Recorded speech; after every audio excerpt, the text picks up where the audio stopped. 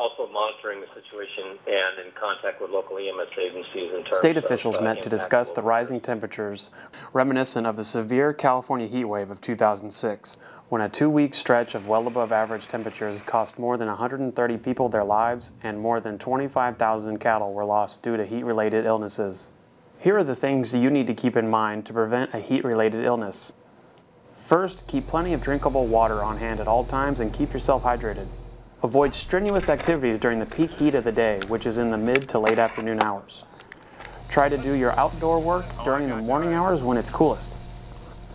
And of course, never leave a child or a pet unattended in a car.